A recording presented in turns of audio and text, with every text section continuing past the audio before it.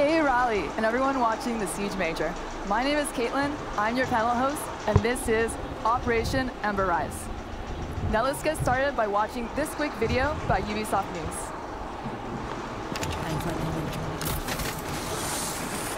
Operation Ember Rise is bringing that super hot fire to Rainbow Six Siege with 2 new operators and a newly reworked map.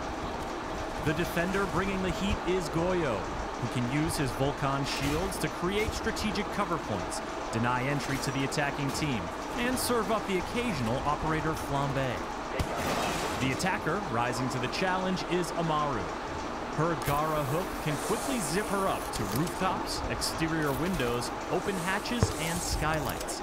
We've got the details you need to know about the new operators, as well as a tour of the newly reworked Canal map. First up is Goyo. This operator from Mexico's FES unit is a savvy tactician who can rapidly deploy his Vulcan shields to stymie incoming attackers. The Vulcan shield shares all the attributes of a deployable shield, including the new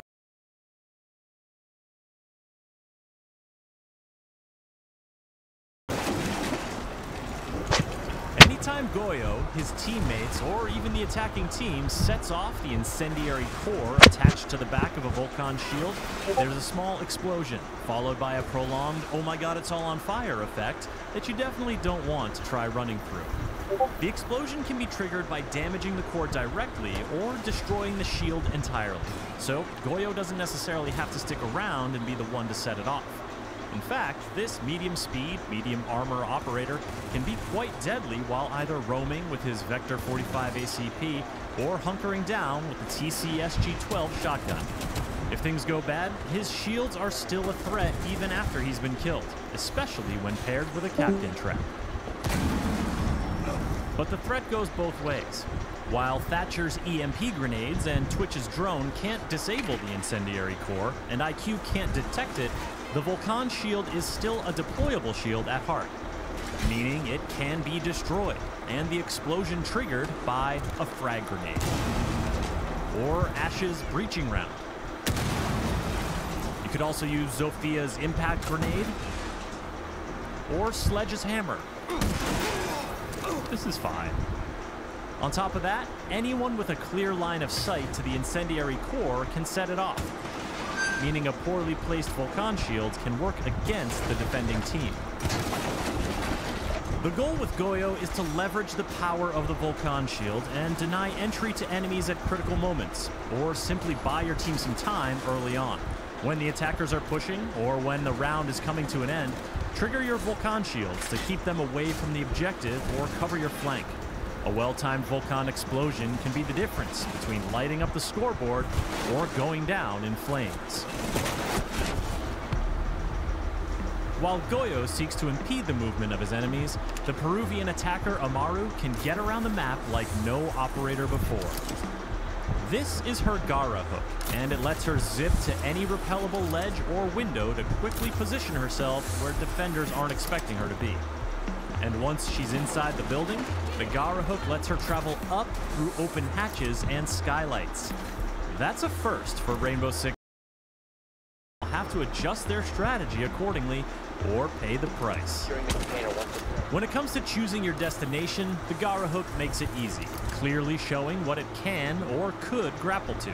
You can't grapple to something that's too far away or too far below your position, but you can use the hook for horizontal traversal, as long as you're entering a window. Once inside a building, you can't target anything but open hatches and skylights. While the hook will instantly break a wooden barricade on a window, a castle barricade will prevent you from even targeting it. And a closed hatch will need to be opened before you can ascend through it. Amaru's Supernova or ITA-12S shotguns will come in handy if defenders leave those hatches unreinforced. This makes Gara hook entry a bit noisy, so team communication and good droning are all the more valuable.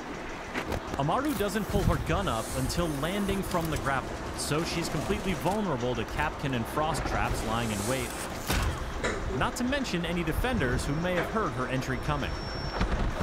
Operators who can give her a quick buff, like Finka, or use their gadgets to distract defenders, like Ying or Dokebi, are strong pairings for Amaru. But with medium speed, medium armor, and a G8A1 LMG in her hands, Amaru is a well-rounded and very mobile force to be reckoned with. All this action has been taking place on the newly reworked Canal map.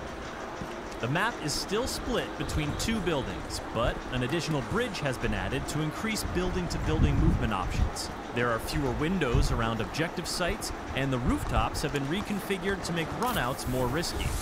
And additional staircases and color coding throughout both buildings have been added for more rotation options and easier callouts.